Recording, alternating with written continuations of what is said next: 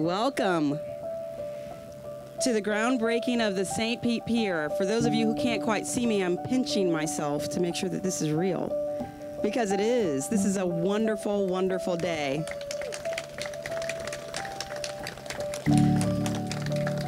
I am Dr. Kanika Tomalin, Deputy Mayor of this beautiful city, and so pleased and proud and happy to welcome you here today. I'm glad to see faces from every corner of our community, even some visitors from outside of our community, recognizing the importance of this day. That's been a very long time coming. So I'll save my usual lengthy remarks because I'm not gonna let anything stand between us and turning those shovels. But first, I would like to recognize and thank for their presence here our partners in this endeavor, our St. Petersburg City Council Chairwoman Darden Rice, Vice Chair Lisa Wheeler-Bowman, Councilmember Carl Nurse, Ed Montaneri, and Charlie Gertis. We did it, y'all. Thanks for your service. We also have representing the Pinellas County Commissioners, Commissioner Ken Welch, Darlena Herring. Thank you for being here. And to all of our other many partners and thought leaders and participants and citizens who have contributed to this day, thank you for being here and to tell us the significance of this day and the vision behind it and how we've made it this far. Here's our mayor, the great mayor, Rick Kriseman.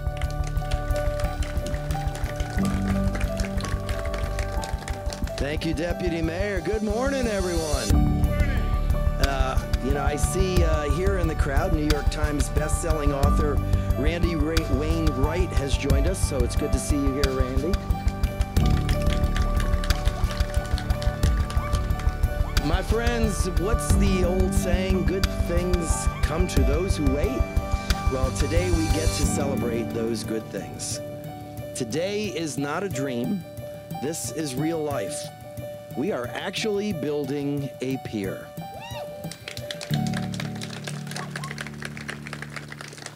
This is, however, a dream come true for so many in our community.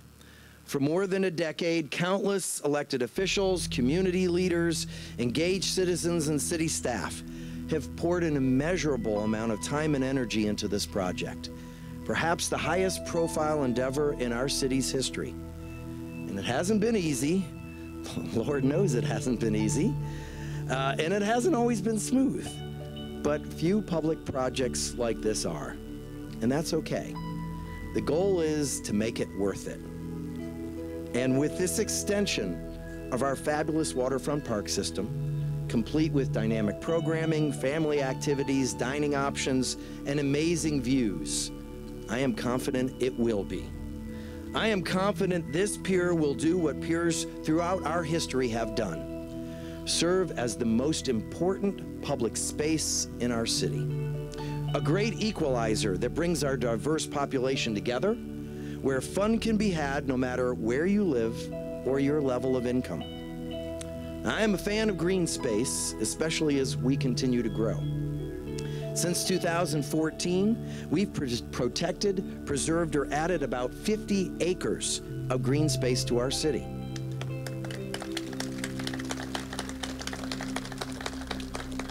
And with this new pier, we're adding even more, and that's important to me.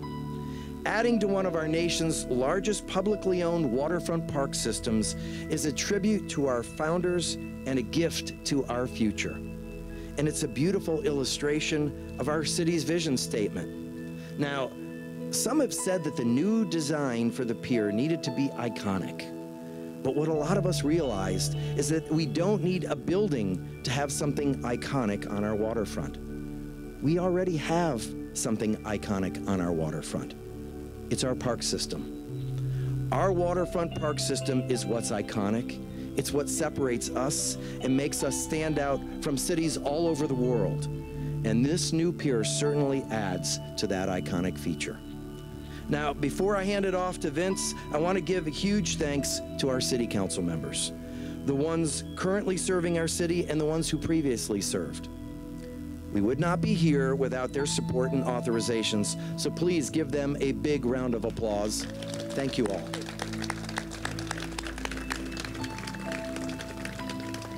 And the same goes for our county commissioners.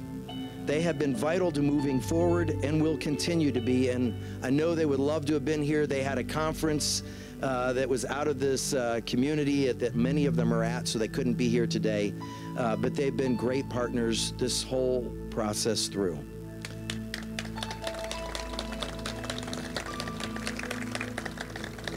And finally, to my team. I don't think there's a department in our city that hasn't had a hand in moving this project forward. From our city administrator, Gary Cornwell, and Deputy Mayor, Dr. Kanika Tomalin on down, this is truly a team effort. But there is one guy in particular who we tapped to be the quarterback of the team almost 2 years ago. And he's been moving the ball downfield ever since with very little fanfare. So I'd ask you to please give a round of applause to Chris Balestra.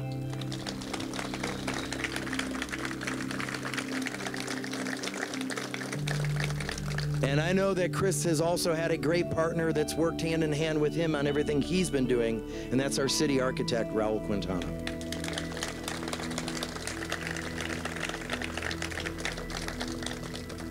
So I'm going to leave you with one question. Are we ready to build a pier? Yeah! Woo! I'm going to hand it off to Vince. Vince is our pier project designer. Vince? Thank you.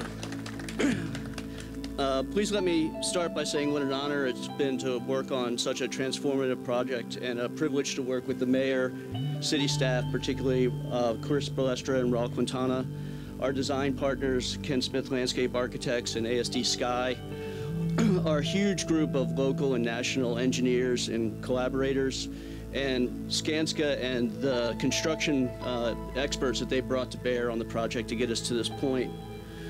We began this project hoping to produce a design that was forward-thinking but also rooted in the tradition of the city's green necklace of waterfront public spaces. We started with an idea that the pier should be an iconic experience, an active place that anyone could enjoy a day, resident or visitor, whether you had 50 cents or $50. We wanted to make a space for everyone. After input at multiple workshops and many meetings, we believe that we have the mix that fulfills this ideas. Starting with the Pier Plaza, there's a splash pad, tilted lawn, groves of trees, areas for events like markets or movies, and access to a reconfigured spa beach. Moving out onto the pier, the Education Center is a place where school kids and adults alike can get a better understanding of the ecology and natural systems of Tampa Bay. It's made up of an interior space for exhibits and a bayside amphitheater for wet demonstrations, a breakwater reef to observe marine life. Adjoining this is a coastal thicket, a shaded boardwalk to a native landscape providing a glimpse of St. Pete's natural habitat. There's also a flight deck, a place to relax and lay and watch the Cessnas take off overhead. Continue through the events plaza where you might find some food carts or craft fairs set up. You get to the lawn bowl and the pier head. The lawn bowl is a space for larger events, like concerts or a play. When not in use, it works equally well for picnicking and laying out in the sun. The pier head holds a ground floor cafe, floating restaurant, and shaded overlooks both towards the city and back out over the bay. And not to forget our final space in the pier head, the bait shop, which serves, of course, the fishing pier, which down near the water and near the habitat of the old caissons, we're hoping will provide a good catch. So today we start the construction of this new St. Petersburg Pier with all its potential, and we can't wait to see how it's complete and how the citizens of St. Petersburg choose to use it. Thank you.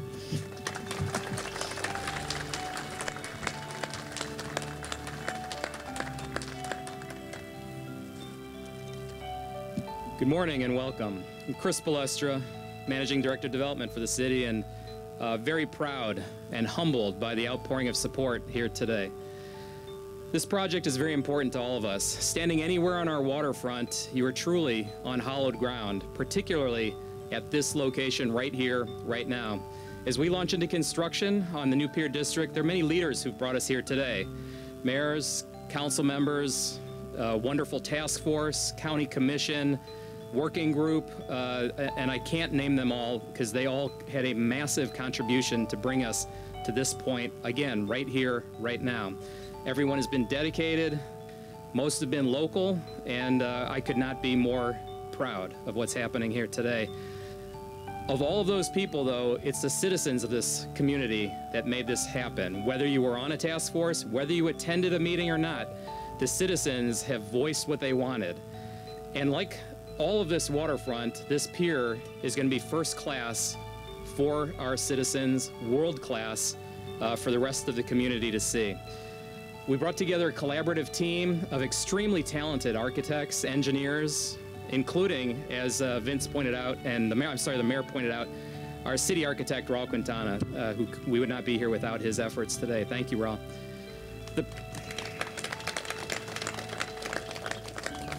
With all of these collaborators' help, this project becomes real today. And it follows a design as set forth by the community. Observation and views, dining, access to the water, education, parks, and integration immediately into our downtown core. We're gonna have a vibrant and flexible platform for years to come. This is a complicated project. It'll be under construction for about 18 months over land and water. And one of the best decisions I believe we made early on was bringing on the best in construction, Skanska. Our partner in Skanska is going to lead us through this project and has been a collaborator for before we even brought the architects on board, in fact. And so it's been a very helpful process for us to keep us on schedule, on budget, and moving forward. Additionally, we've partnered most recently with Colliers International, an outstanding operator who's going to program and manage this pier moving forward. Again, a world-class team for a world-class project. Our overarching goal on this project was really to have multiple destinations connected by parks, and they're shown in the renderings behind you. For example, behind me will be an education center. The pier head, as Vince mentioned, with restaurants, cafe, bait shop, huge event plaza, and then immediate fishing, which I think all of us love in this location. Additionally, just 100 feet to my right, over your left shoulder, a children's splash pad leading to the reimagined Spa Beach. 150 feet behind you, children's play area, Echo Gardens. Right up the road here, Marketplace. And to my left, something we really haven't had and needed for many years in downtown, 25 courtesy boat slips. Again, proximate, immediate, accessible, and easy for the public to take advantage of this great asset and the entire downtown waterfront park system. So again, we're a very passionate lot, us St. Petersburgers. Again, as our chamber members and Chris Leinacher have said many times, we like family, we fight like family, and the results are obvious over what you've seen develop on this waterfront for the last 100 years. It's been a lot of dedicated people who brought us here, and it's been, frankly, some of those arguments that have arrived at the right decisions on where we are right here today. Again, now we're turning the page to move into the next century with the new pier. It's been a privilege to work closely with everybody here today up to this point. There'll be something for everyone at the new pier, so let's get started. Thank you.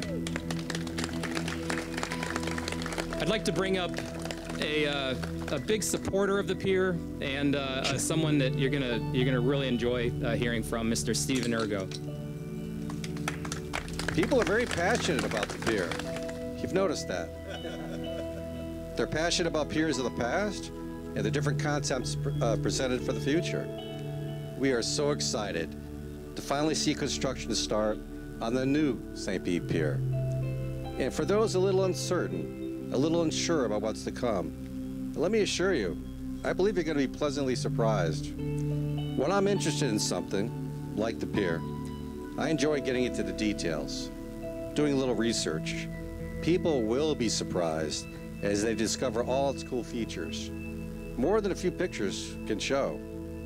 The many talented architects on this project have designed something truly innovative, in fact, award-winning, improving on piers of St. Pete's past Their design looks to St. Pete's future, complementing the thriving Beach Drive area and our beautiful waterfront. The new pier is not just an addition to the waterfront, it will be an extension of it, drawing new attention to the bay.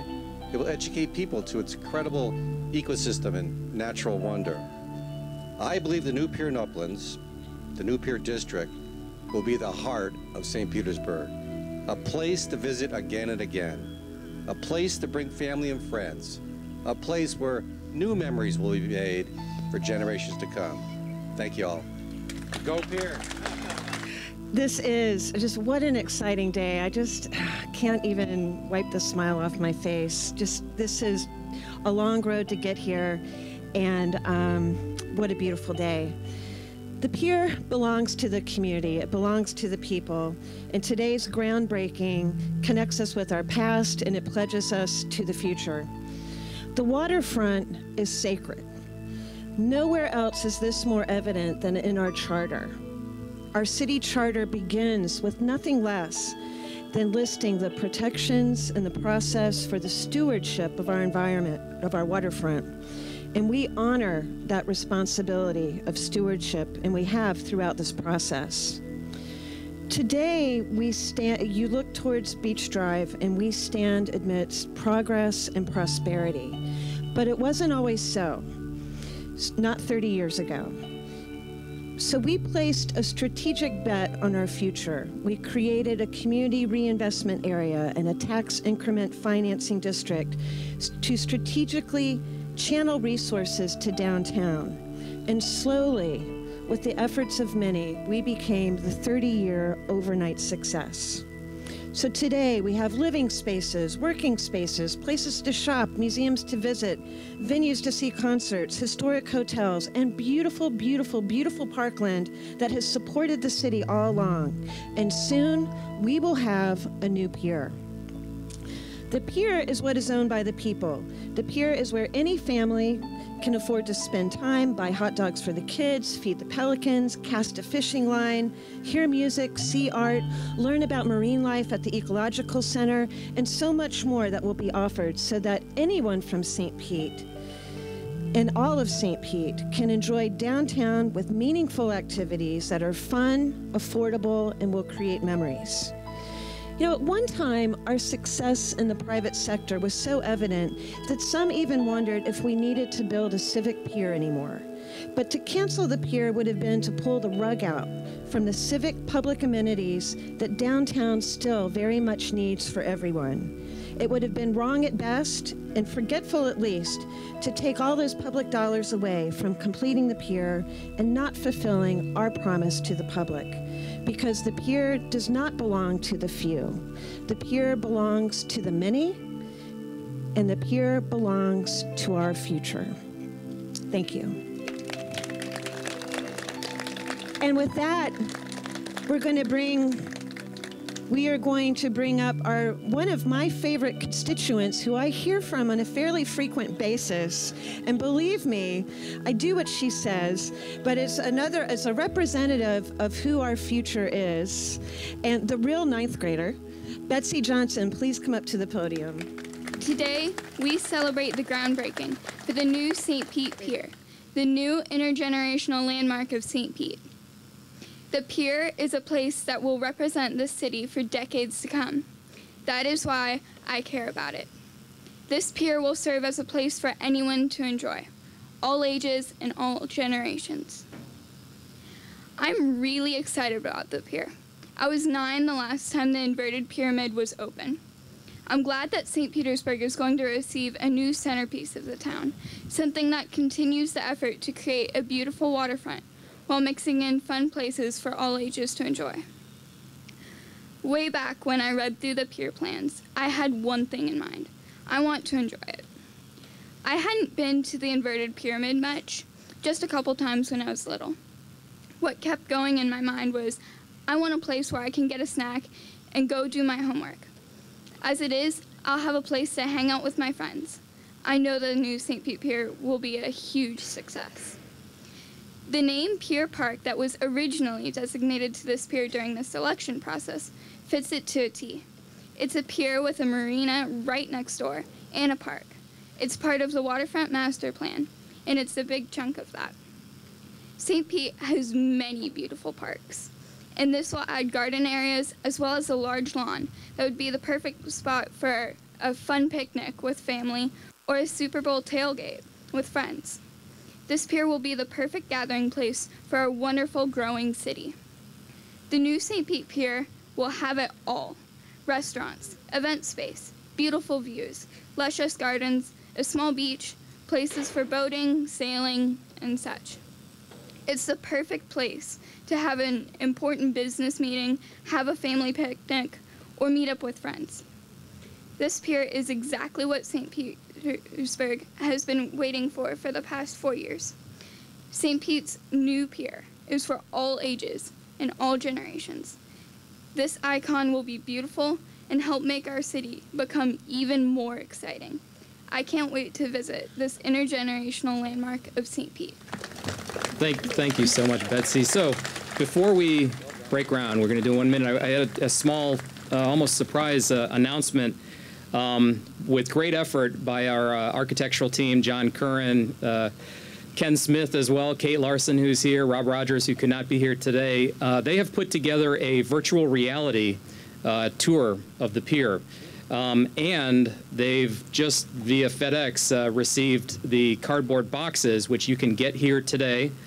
Find one of our team, and we'll get them to you, and effectively, and you can still, it still looks very cool without the boxes, but you go to www.asdsky.com/pier, and it's kind of a neat virtual tour walking through the pier. With that, let's break ground.